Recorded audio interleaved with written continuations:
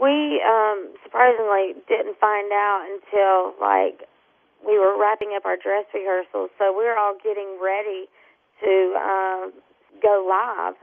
And then we found out we might not be doing the show, that we might be pushing it to Tuesday and then doing the results show on Wednesday. And, so it's kind of up in the air as far as what exactly was going to happen. Ended up, the show went on, and which, I think is a good thing, because over 20 million people watched the show, and there's a reason for that. It's because it makes people happy. None of us had any details. We were all kind of scurrying around trying to figure out what exactly happened, and we're in a bubble, and we really don't know what's going on.